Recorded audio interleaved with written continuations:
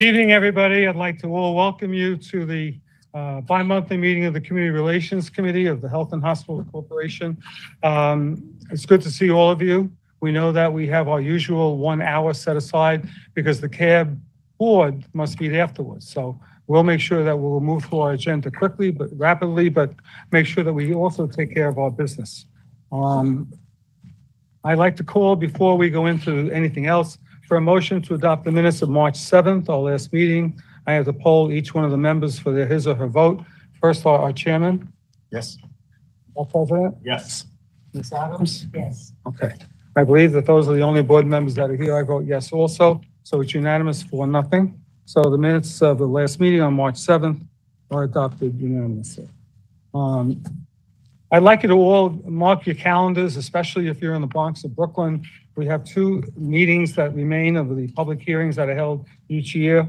The Bronx meeting is on May 16th at Jacoby Hospital, and the Brooklyn meeting is on Tuesday, June 13th at Woodhull. So especially for you in the Bronx and in Brooklyn, or for anybody else who hasn't had a chance to make the other borough hearings, but you can testify in either one of those boroughs. And please make your call here into the board office and sign up so that we can hear from all of you. You'll register in advance by calling Ms. Galicia Hercules, our secretary, at 212-788-3360. And if you didn't get that whole number, you can come back to me at the meeting and I'll give it to you again. We are planning on having 5 different hospitals report. I'd like to first ask if Mr. Evans is here from Health and Hospitals at Cumberland. He's what? That's what I wanted here. Thank you so much. So we will then move on, and I will introduce Matthew Levy, representing Seaview, for the Seaview report. Yes, good evening. Thank you so much, Mr. Nolan. My name is Matthew Levy. I'm the CEO at Seaview, which is located in Staten Island. I'm here reporting on behalf of Mr. George Marino, our CAB chair, who is not able to be here. So since the beginning of the pandemic, Seaview has maintained an active COVID-19 response program. The safety of our population and residents remains our top priority. In the nursing home space, in the post-acute space, with the high amount of regulation, COVID-19 is something that we deal with on a daily basis. And while that has sort of the requirements have reduced a bit over time, we still maintain an active infection control approach here.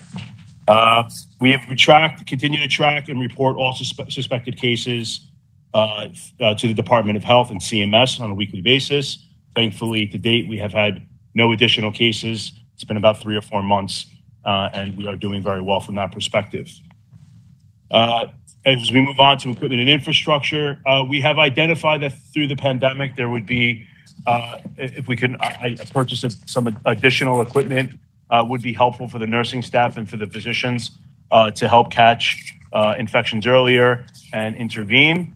Therefore, we are working with infrastructure to purchase new blood pressure machines that will then sort of interface with our EHR, and vital signs can be reported rather quickly. And our occupational health service and clinic department is also seeking to purchase bladder scanner, which would, of course, reduce the need for off-site clinics to your urology and better help recognize changes in condition for our residents. One of the things we're very proud at Seaview about is our overall patient satisfaction scores. We currently have an overall satisfaction and final ranking scores at or above 95 percentile, which is compared to one of the highest in the nation. We were honored to be named the highest performing nursing home in New York State by Newsweek, so we are very proud of that. And patient satisfaction really is at the forefront of all we do. Of course, clinical care is important, but we really want to ensure that the level of service being provided bedside matches the level of care being provided. During the pandemic, we saw the obvious complaints that I'm sure everybody else faced as well. It was, access to loved ones seeing their patients in the facilities, which I will say technology really helped and deliver what we call bedside visits for families at the height of the pandemic. And then as things started to become a bit less restrictive, visitors needed to be tested when they came into the facility before they can go to the unit and see their loved one, barring some significant situations called compassionate care visits. But since this report, the requirements for testing have stopped. Nursing home visitors are no longer required to test before they see their loved one. Let me see what else we have here. Issues impacting the community service fund. I have to tell you, we would not have done as well as we did without the support of the city. Test and Trace did a phenomenal job in providing access to testing for our visitors and for the local community. We had a testing van on Seaview's campus in Staten Island, around the clock. Without them, we would have not been as successful as we were. We owe them a huge debt of gratitude. They did a phenomenal job standing up their testing van. Don't forget, at one point, testing was not required for visitors, and then overnight, Department of Health and CMS aligned, of course, with CDC to say that all nursing home visitors need to be tested, and we got a van there right away. Without that, I don't know how we would have done it. So I owe my hats off to the city and for what they did for us and for the resources that they provided. And we are now looking at planning on expanding our admissions department, which is, I think, a great way to help offload the burden and stress on some of the local hospitals. As what we learned during COVID is, when there's an influx of patients that are sitting in the ED or needing to be decanted to the hospitals, we want to make sure that we can help the hospitals breathe and appropriately place patients. So we have internally reviewed our systems and protocols, and we are now able to take weekend admissions from our acute partners and from acute facilities outside of our network at health and hospitals to better, service the local community. That concludes my report. Well, thank you very much. I'd like to congratulate you once again and your colleagues at Seaview for the very high percentile ranking, 95% compared to others in the entire country. And you make us very proud with the work that you do. Well, thank you very much, and we appreciate the support. Please pass that along to everybody else there. Absolutely. I'd like to ask you a question about your equipment and infrastructure, because we're trying to get these into a position where we know exactly when you've made a request and who you've made the request to. So when you say we're requesting new hardware, software, have you made that request formally in writing already? No. Have you? So we're in the process of going through. We have a very specific electronic health record. Unlike most of the facilities and health and hospitals use Epic, the post-acute care service line uses point-click care. So any equipment that's introduced to interface with point-click takes time. It has to be fully vetted. And then when we have a product that we're interested in, we bring it to health and hospitals for vetting as well. So we have an idea as to what area and what vendor we'd like to possibly select, but that's going to take some time to get off the ground. So you would then be talking about submitting this next year, correct? Perhaps, yes. Next fiscal year. Okay, that's fine, because I realize we're in May and all requests are in already. Yeah, so there were correct. deadlines for borough presidents in February, and so every borough was different, but I was just concerned about the timeline on that. So in our when you FY24 planning, submit a future report, if you say looking ahead towards fiscal 24 or 25, it may be. 25, really. 24 Yeah. planning for us is Correct. done. So looking towards fiscal 20, it lets us know that you're on the ball, which I'm sure you are, with your high rating, but lets us know exactly where you are in the budget process, that you're not looking at this year, you're looking at next year, and you have to go through your internal reviews before you're ready for that. Yeah, and these are not, just to be clear, they're not free by any stretch, but they're not overly expensive. So we think that we can certainly find the funding perhaps in FY25 to, perhaps roll this out. And I think it's going to take a good year to make sure we have our eye on the right. And it could be an expense item, but it depends on how much they cost. And, Right. and when you're at that point, then you'll figure which basket it falls into. Are there any questions from any of the other board members? Yes, Ms. Adams? Hi, Hi. and congratulations, as the chair said. You talked about the testing, no more testing for when the visitors come Correct. to see their loved ones. It's no more testing. Do they have to wear any criteria for them to wear masks or anything else? That's a great question. So currently, the CDC does allow for nursing homes to not Who's here? require masking of staff and visitors. The trick there is, and everyone may know this, so if I'm, I'll just repeat it. We still have to be masked if we're not vaccinated for influenza, right? So the challenge you run into there is, because of the pandemic and because of the masking, we're noticing that our influenza rates are still rather low on the staff side. So we made a decision at Seaview to keep people masked just to be safe. And we thought it would be difficult to have the staff not wearing masks and the visitors or vice versa. So the visitors are more than comfortable wearing a mask. We provide the mask for them, and the staff is still doing that as well. So we hope that the flu season ends in the end of June, and we'll be able to make a better determination what the plan is going forward. But and I hope I'm answering your question, but the requirement to wear the mask has sort of dissipated. As a service line, we're kind of keeping it in place for now until we see what happens in June with the flu season ending. Thank you. Matthew, actually, that's no different than what we're doing in the other hospitals and clinical areas, Correct. where we could make a discretionary decision to stop masking, but where we haven't, because we think that while things are way better, the inconvenience to wear a mask while being around sick people doesn't weigh heavily against the risk of making someone who's immunosuppressed or, quite ill sick.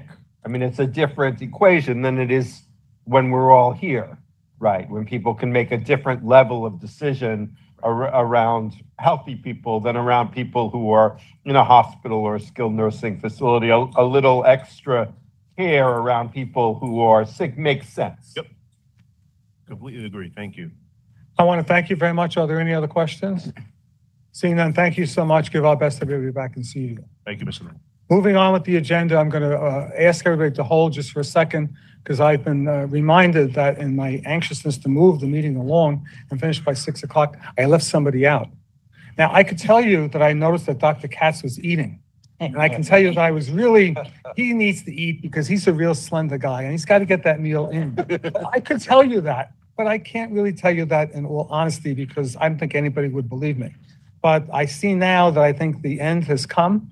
He has had his meal. He's prepared to report to you. And I present you our president, Dr. Mitchell Katz. Thank you, Mr. Chair. And I was not at all hurt. And I was glad to hear the Seaview ahead of my presentation because I've spent my career trying to prove to people that the public sector can do as good a job as the private sector.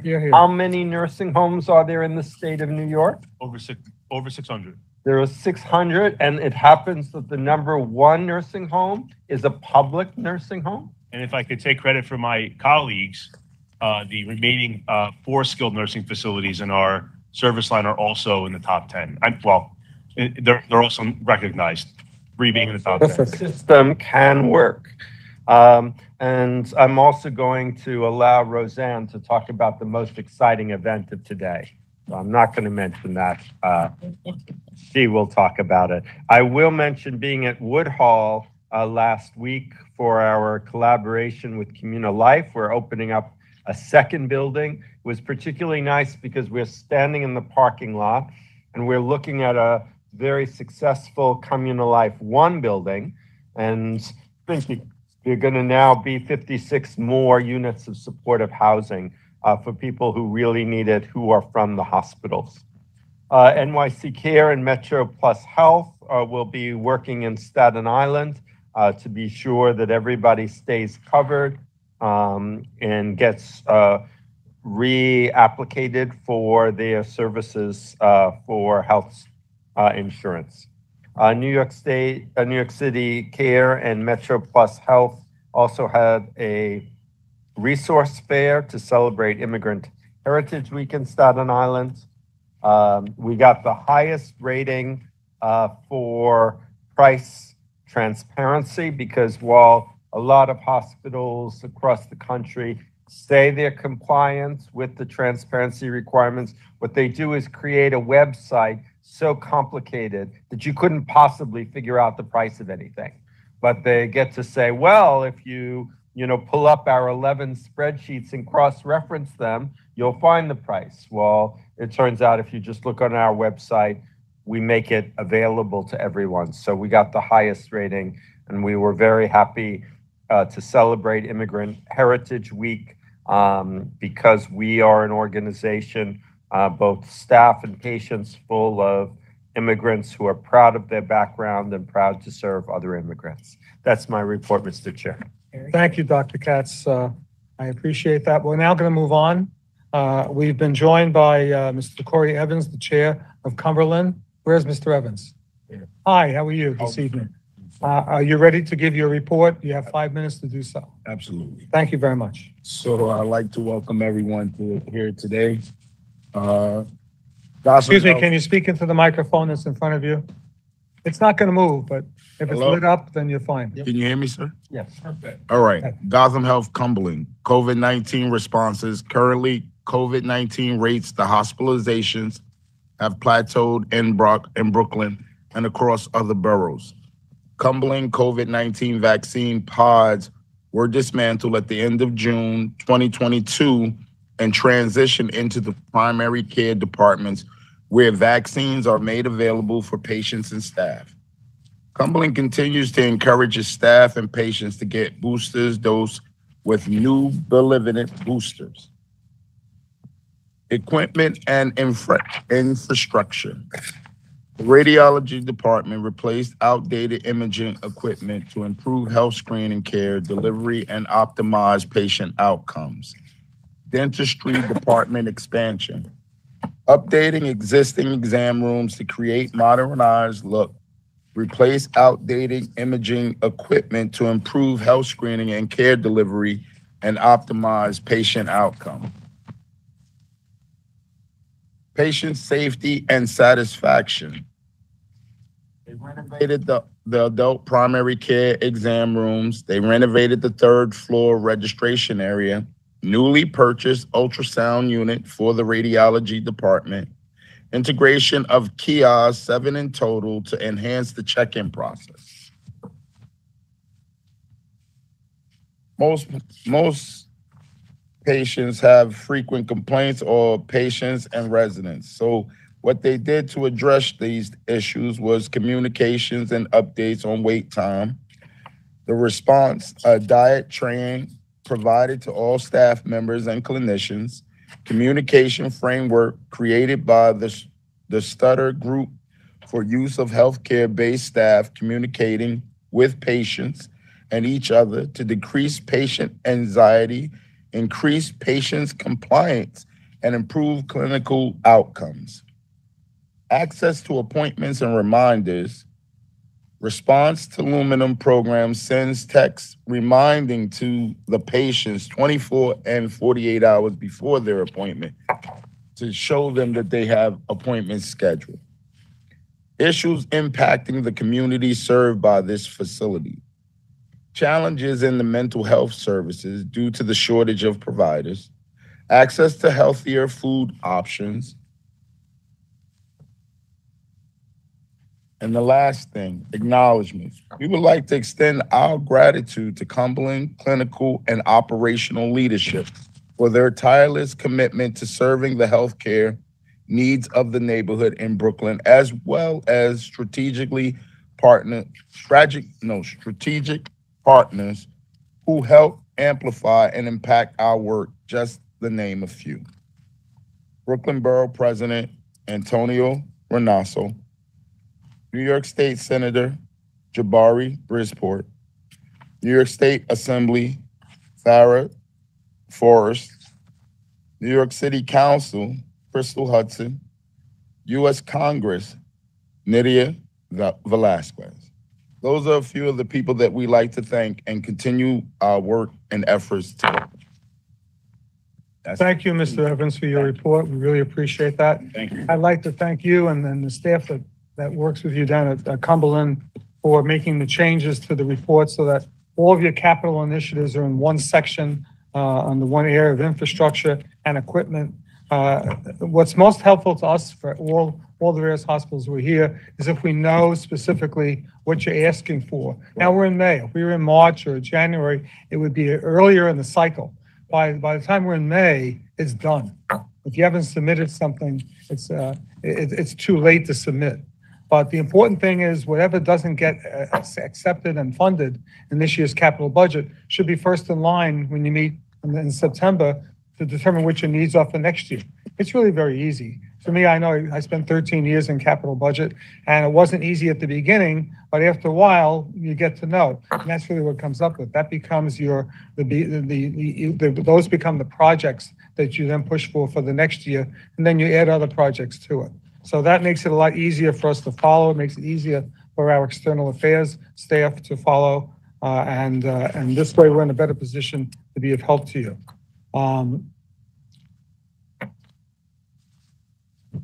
Are there any questions at all from our board members? So Robert, on the text reminders, you were saying that for access to appointment reminders, that sounds like a great idea for standard practice, 24 hours, 48 hours. Especially to How is that going? Or especially to the elderly. So I think Ms. B will be able to answer that better.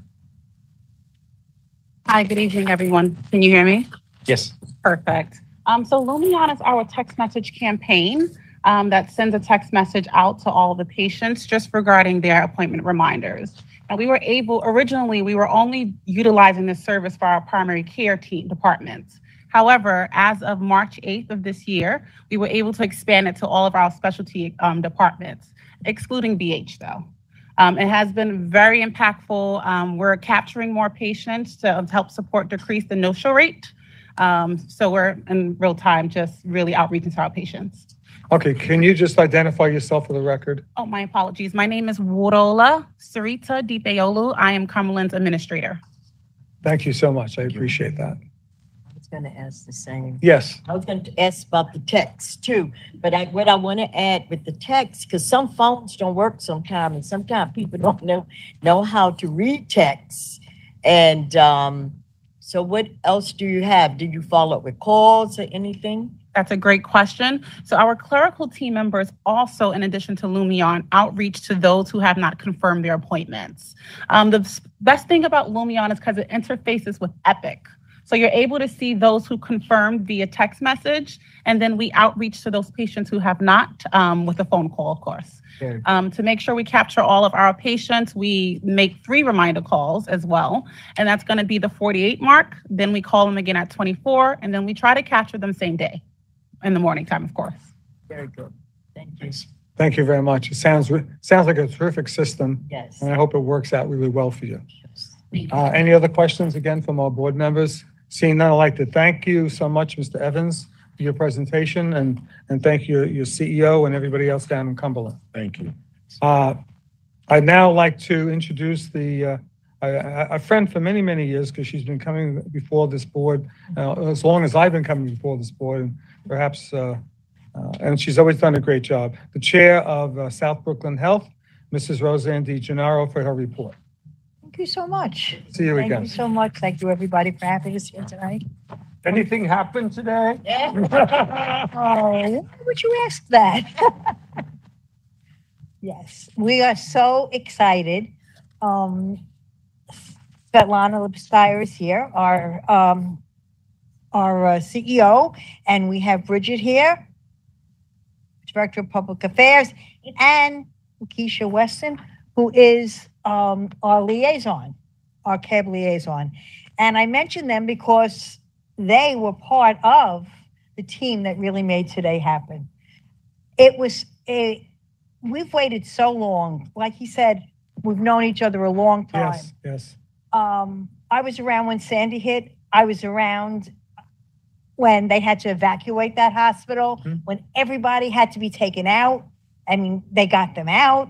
Not a life was lost. Even, the intensive care patients. It was amazing, but we should never have to go through that again. God must have been on our side because we didn't lose anybody. Like I said, I would never want to see that again. And I can remember that happened in October of 2012. And then January, I think it was either January or February 2013, we had our first CAB meeting. Now, in those days, we didn't use any virtual. So we hadn't talked to well, we talked like one-on-one, but we had no group discussion. And we so wanted to be together and to talk and to vent. So we sat in this cold, freezing, damp room in the Hammett Pavilion, the building that they are going to tear down, mind you. Okay? And we sat there because we wanted to be together and we wanted to listen and we wanted to know when our hospital was coming back. And at that time, Arthur Wagner was there. He says, it's coming back. Don't worry. It'll be there. And very shortly, we did come back. But who ever thought that that horrendous, tragic event would allow us now to have this beautiful, beautiful hospital? And I always say God has his plans. We were lucky. If we had lost one life, this hospital wouldn't have been worth it. But we didn't. So it is worth it. And it's beautiful. It's modern. It's state of the art. It's a place that our staff, who Svetlana knows, I think are fantastic. Our doctors and our nurses. I'm a patient there. My husband was a patient there. We couldn't have gotten better care. They deserve to work in this kind of an atmosphere. And the residents that are in the community deserve to have that type of a hospital. So I have to thank Health and Hospitals. I have to thank all our elected officials, federal, state, city. Everybody had a hand in making today possible. So I have to thank everybody for that. So thank you. Now I could, I guess, get on with the rest of the report. If you want. Now you have time. There's nothing Now as you have time exciting for as your that. report, if you'd like. Nothing as exciting as that. Okay, as far as COVID-19 goes, it's everybody knows it's on the downside, but it's still out there. So there are days when we have no admitted cases, and then there are other days we might have one or two. We're at the lowest point that it's been since March of 2020. So we're happy with that. The infrastructure and the equipment, I spoke already about our wonderful hospital. Now I could say that we have two Da Vinci robots, And as of April 30th, we completed 385 surgeries using those robots. They started us with one, and then they saw what we were doing, and they gave us another one, which is wonderful. And we far exceeded everyone's expectations on this. They never thought we would get to have this many surgeries. But we have competent doctors there and nurses, so we were able to do it. We received an $18.5 million grant from the Brooklyn Borough President Reynoso for a women's health initiative project. Okay. Now, as far as the patient safety and satisfaction, the executive leadership is committed to improving the culture of safety among the staff. A culture safety survey was conducted in the fall of 2021, which resulted in the 3 C's initiative. That is connect, continue, and complete. And that started in January of 2023. Also, we have the Patient Safety Department will implement the BioVigil hand hygiene program. And a pilot project began to identify and address the patient safety indicators. Complaints. Communication responsiveness and long wait times continue to be the most frequent complaints. Loss of patient property from the ED to the inpatient unit is also an issue. But several initiatives have been implemented now by the medicine, emergency department, patient relation, and patient experience departments. And these are frequent rounding by patient representatives on the units. Issues are resolved in real time prior to escalation to a grievance, and asking patients if they have any property to book upon admission going into the units from the ED. So that's that. Now, issues impacting the community. Violence, as in all communities all over the country, is a huge concern of our community. At one time, most of the incidents happened during the day.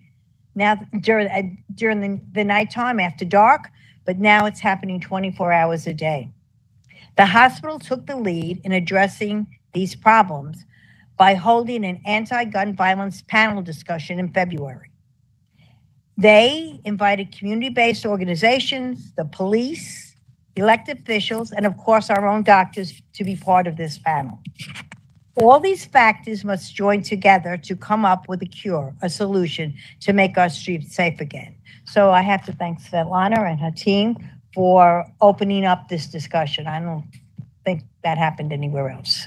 We were happy with that. The community came and the community heard that the hospital is concerned. Now, with all this violence, gun violence, it brings us to our other community concern issue. We want and we need and deserve a level 1 trauma center in Southern Brooklyn. The nearest level 1 center is more than 25 minutes away. Besides the already numerous NYCHA developments, condos, amusement area, the beaches, and of course, our nearest neighbor, the Bell Parkway, they are now lining our streets and avenues with tremendous number of new high-rises. Every time you hear on the news of a violent crime or a car accident right at our door, they always follow it with the patient was taken to the hospital, but never Coney Island. I'm sorry, South Brooklyn Health. Okay? Many times the patient dies. When time is one of the most important factors in saving a life, why are we denied it? With our new, most modern, state-of-the-art facility, it's time to place this request, which I have for many years asked before, to put this issue on the table. We really need this, and we deserve it. And it's just, I know it takes a long time, but it has to start someplace, so I hope it starts here. Thank you. Okay, thank you very much. Are there any questions from our board members? Yes. Yes, Jackie.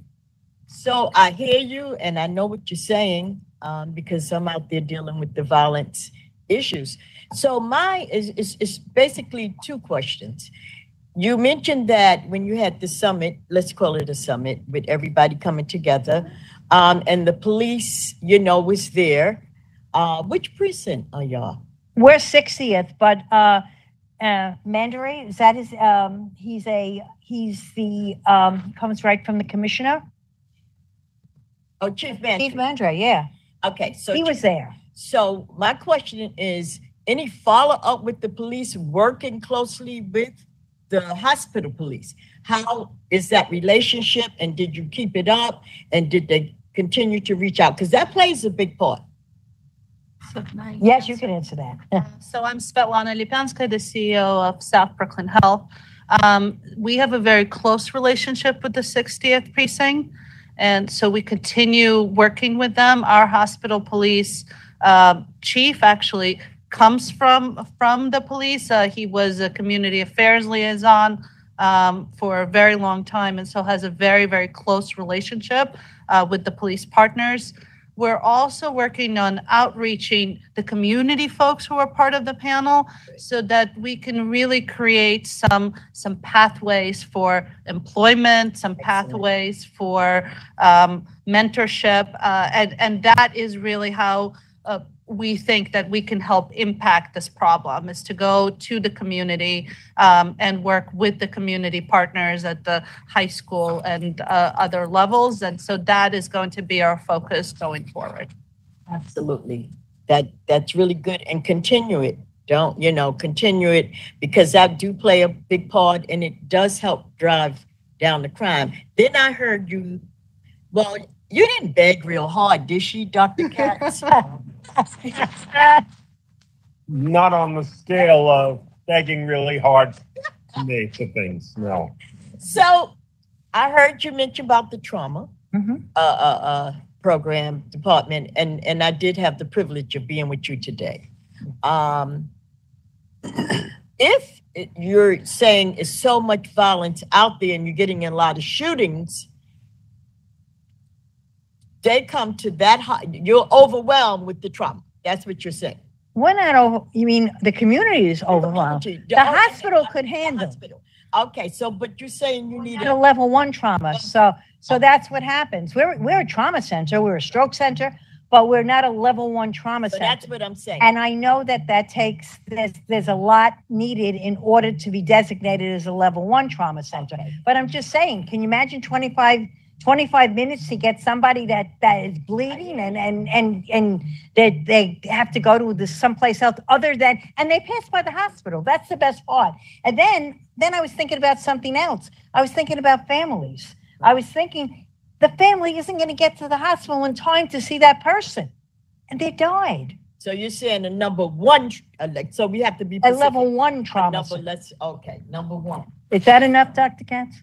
Yeah, I mean, you already know it has, at a minimum for the state on the board to certify a trauma center, it has to be 1,500 trauma admissions a year. I don't know where Coney Island is. I don't know, but I know we need it. That's what I'm asking. How many? Right. I mean, it's not a simple question. You have to look at how many traumas there are. Right. Then you have to look at, well, but how many people got diverted somewhere else? Right. Right. Which I'm going to get those Sam's numbers. point of view, right? Turns out it's not so easy to get the other numbers. No. It's easy to get the number of traumas that are brought to South Brooklyn Health. Very hard to figure out how many of the people brought elsewhere would have gone to South Brooklyn Health. Trauma centers is a very controversial issue. In recent times, looking at another request out in the Rockaways, which is related because not too far. You know, the whole state of Montana has 0 level 1 trauma centers. Really? The whole state. Right. I mean, New York, we are privileged in the number of trauma centers we have, and Manhattan, and the borough of Manhattan especially. Right. So, compared to the borough of Manhattan, right, which I don't even, Bellevue, NYU, Mount Sinai, Harlem, right. So I'm already up to 5 for just the island of Manhattan. So of course, then everybody else says, whether it's the Bronx or Queens or, Brooklyn, right, compared to Manhattan, right, we're all far from a trauma center. So it's a very complicated issue. I know. I do want to point out in support of what Rosanna is saying, the emergency department at South Brooklyn Health has saved many a life of someone who was in a serious car accident on the Belt Parkway. Because the reality is, even though it's not a level 1 trauma, the ambulance drivers know that if time is of essence, you should bring them to South Brooklyn Health because it's a very capable emergency department. Oh, very capable.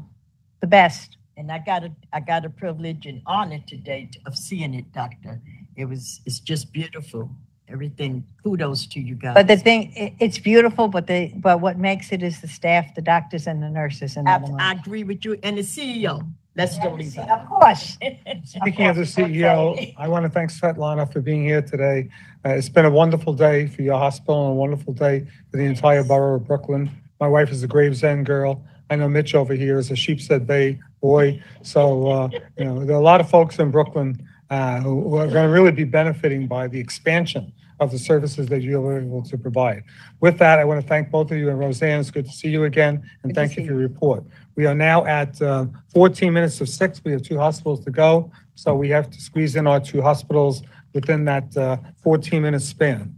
So I'd like to thank you once again for your presentation and call on Mr. Ambrose Ngande from Lincoln Hospital to make his presentation. Thank you, Mr. Chair. How are you tonight? I'm doing well, thank Good. you. As a member of Lincoln Hospital Community Advisory Board, we join with the administration to advocate and serve the community for the community and the hospital to provide the best possible health care to our community. The hospital administration keeps us informed of all new endeavor, initiative, and programs. We are here as a team to work together to better serve our community.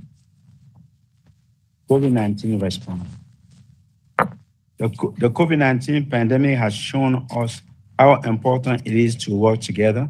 At Lincoln, we witnessed every department and staff member come together to care for some of the sick patients we have ever seen. We witnessed departments that were previously siloed work together.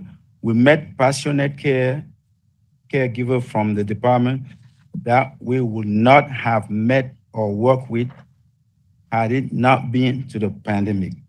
During the early wave, as we learned how to care for these patients and protect our staff, very few staff came down with COVID. A testament to their understanding and protecting themselves while caring for the patient. We witnessed hundreds of people from our community die from this virus. We witnessed the pain and suffering of the family who could not visit and hold the hand of their family member. We witnessed our own staff suffer with the loss of each patient.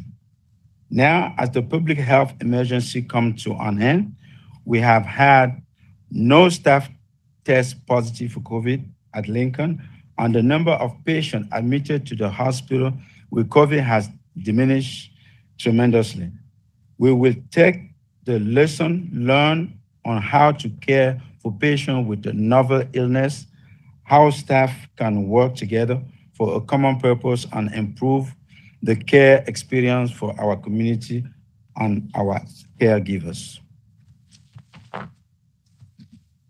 Great news. Expansion of dental clinic, Da Vinci robotic program, multifaceted and full integration approach to minimally invasive surgery.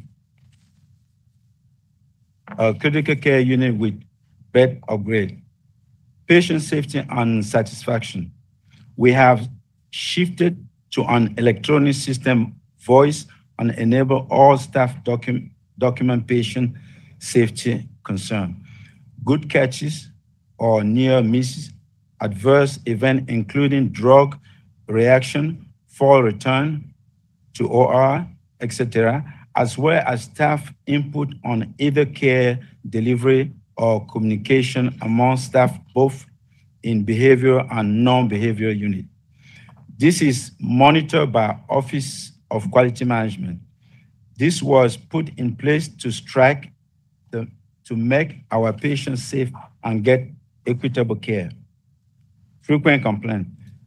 Complaint raised by a patient, resident go to the guest relation department, which provide a centralized mechanism for patient and visitor to express their concern and provide feedback through suggestion and complaint.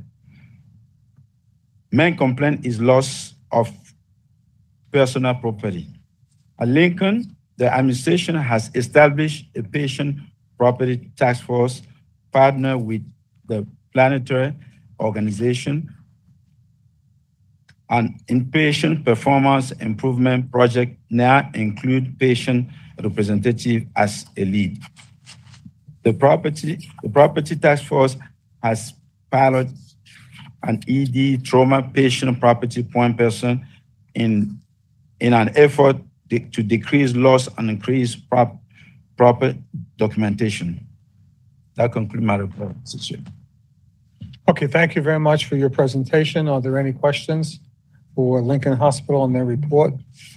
I have none, but thank you so much for taking your time to come down here and give our best to your CEO. Thank you, Mr. Chair.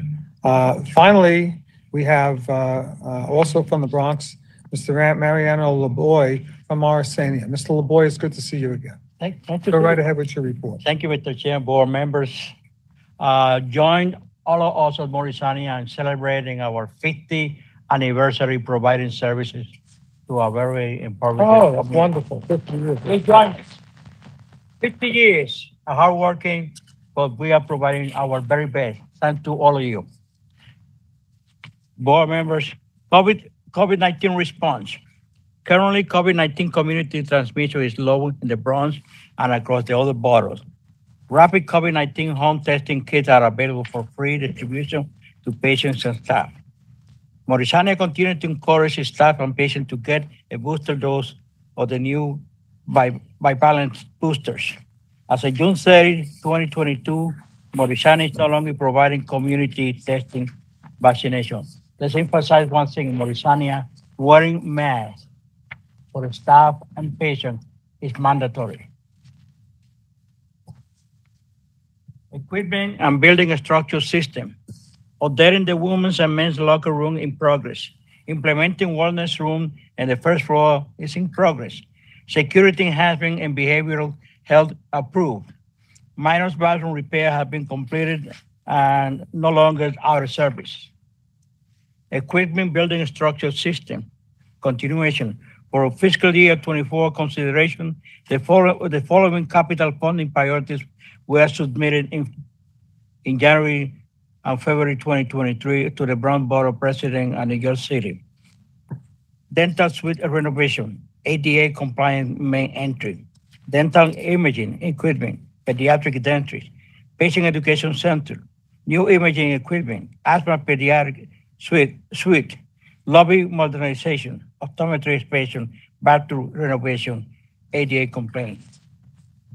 Patient safety and satisfaction, creation of the community resource centers, launch a managerial rounding for more patient feedback, increase CBO partnership for on-site tabling, repair one of the bathroom petition lock and have been out of services, integration of the kiosk system and the palm being scanner.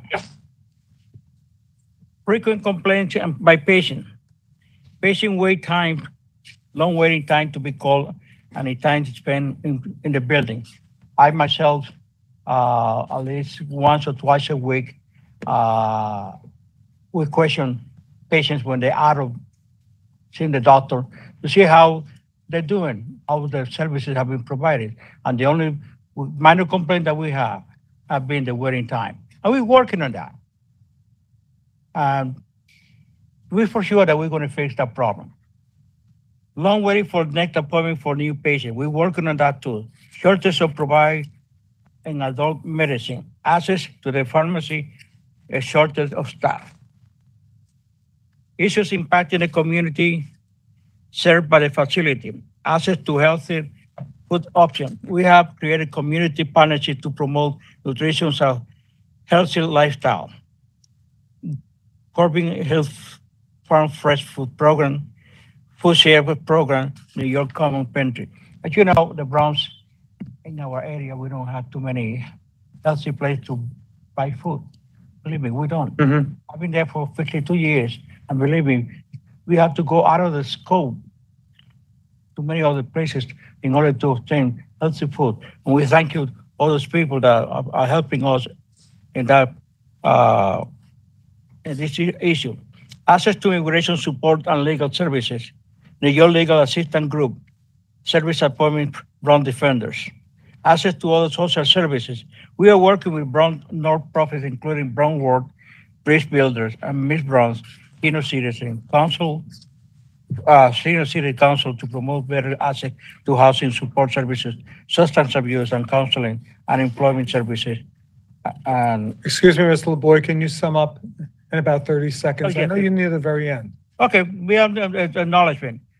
We would like to extend our gratitude to Mauritania's operational leadership, Dr. O'Connell, Medical Director, Joaquin Santos, Deputy Director, Cristina Gamaris, Mr. Sajero, and Mr. Dominguez, for the tireless commitment to service and healthcare needing our neighborhood in the Bronx, our forest strategy, and to work. And to nation, Borough President Vanessa Gibson, and New York City Council, Althea Steven, New York Senator Honor Serrano, New York Assemblywoman Amanda Septimo, U.S. Congress, Richie Torres. And a personal note, I want to express my gratitude to community resident to Mr. Dominguez. He's leaving Mauritania for a better job in the corporation and Health Hospital. Mr. Dominguez, thank you. It's been a pleasure working with you. And with that, I conclude. Thank you very much. I really appreciate it. I appreciate your time. Are there questions for Mr. LeBoy? I have a comment, which is I'd like to work with you on the wait times for appointments. While people put the two things together, fixing waiting times for a future appointment, that can be a hard problem because that requires access and enough doctors and nurses, and there are true workforce issues. Seeing people in a timely way, that should be an easy problem to solve, because if people are waiting too long, all it means is you've given them the wrong time. Right? If somebody is waiting till 11:30 and because you gave them a 9:30 appointment and it's 2 hours, it's an easy problem to fix. You have to give them the 11:30 appointment. And it's not unusual that the templates and when people are told to come is wrong, right? People are told to come way too early sometimes, or the schedule is unrealistic in terms of when somebody fixes it. So one problem very hard to solve because it requires hiring more doctors and nurses in a workforce area where it's difficult. Getting people seen within the time that the appointment is should be easy to solve. And it just requires giving people the right appointment. So that would be one I would enjoy working with you on. You're welcome. Thank you, Doctor. I appreciate it. I'd like to thank you for your presentation once again. Is there any old business? Is there any new business? Okay, before I adjourn the meeting, I want to recognize our Senior Vice President, Deborah Brown, who is here with us today, as she always is, and Okenfe, who's provided great service when we go through this, the agenda the week before. Sometimes things need to be clarified, and he is the clarifier in chief. Make sure he gets on the phone to the various hospitals, and there are minor changes about putting things on page 3 instead of 4, and he gets those done, and he also deals with the substantive matters. So thank you so much for your help. Seeing nothing else, I declare this meeting adjourned, and our next meeting will be Tuesday, September 12th at 5 o'clock. Thank you.